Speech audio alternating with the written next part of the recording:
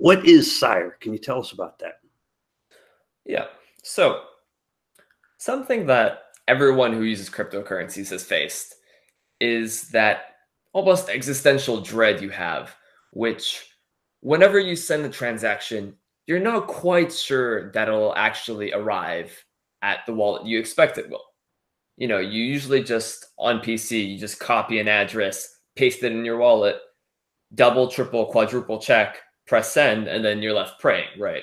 That's a really error prone process. And maybe you hit a key on your keyboard along the way. Maybe you failed copying. Maybe you have a clipboard editing malware. Maybe even the person who gave you the address messed up copying it themselves. There's many ways this whole process can go wrong. And it's all reliant on the person. And they take 100% of the risk with 100% of the funds.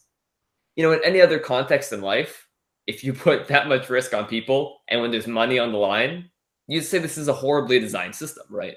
It just doesn't really make sense to put erring humans in the place of holding all this money, especially when people might be sending transactions worth thousands or tens of thousands of dollars.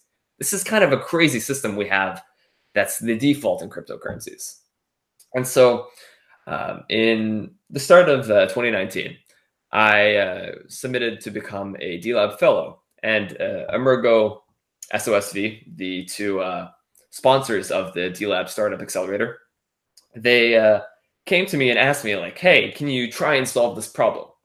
And so since a little bit before the start of the year, I really got into thinking, how can we solve this transaction surety problem of making sure that I am guaranteed that I know when I press confirm, it actually sends the money to your address as I expect. And so Syre came out of this. And so currently we have these push-based systems in which I've kind of identified the problems with. Syre instead is a blockchain agnostic, tokenless, invoice-based protocol which solves this. And the reason for making it blockchain agnostic and tokenless is that you shouldn't require even complex smart contracts or smart contracts at all, or this system that's locked into just one blockchain, when you could instead use good system design that no matter whether you're transacting on Cardano, or maybe one day even a side chain of Cardano, or even let's say Bitcoin or Ethereum and these older cryptocurrencies, you can have one solid standard that solves all these problems. And that's what really Syre is. It's an invoice-based solution that gives you guarantees through cryptography that when you actually press confirm on an invoice, it actually goes to the person you expect it to go to. I wanted to break down the first thing that you said because people often look at those convoluted addresses, whether you're in Bitcoin or you Cardano or Ethereum, whatever cryptocurrency you're using. It's usually a long string of numbers and letters, and it's very easy to make a mistake. And this problem just doesn't affect blockchain. It affects the legacy system as well.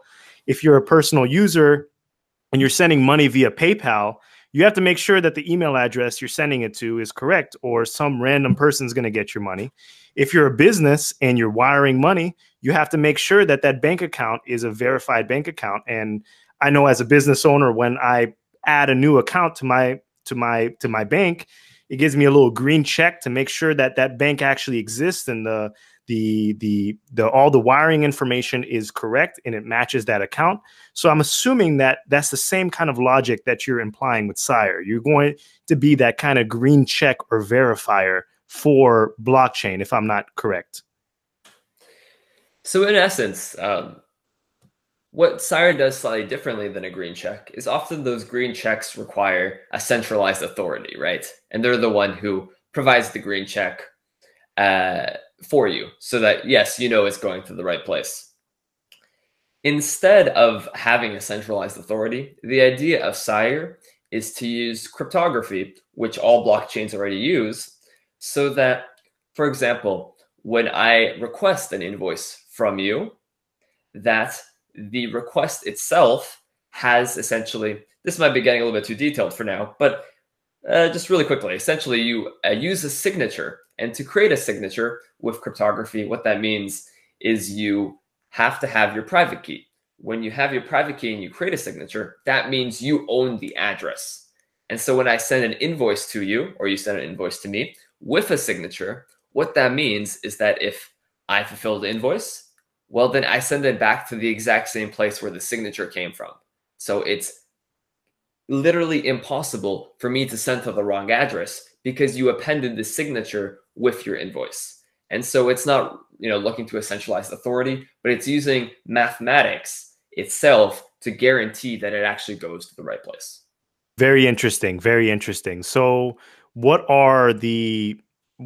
can it go wrong?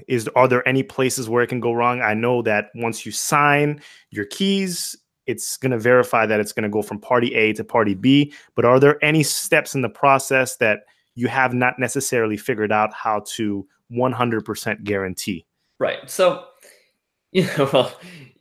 whenever you're doing any system design, it's impossible to defend from actors who are all-knowing, who can do everything. And so there's at some point always going to be some step of the way where there's probably a hacker, a phisher can actually scam someone.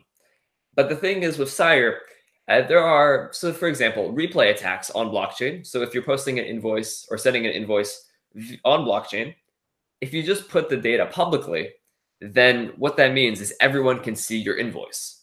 One possible attack, if you do that, is, oh, I'm a bad actor. I saw Philippe sent an invoice to someone. I can copy all the data he put on the invoice, send it myself. And if the person who's receiving the invoice, if they didn't know which one of us is actually Philippe, well then, oops, they can fulfill the wrong one and a bad actor steals the money.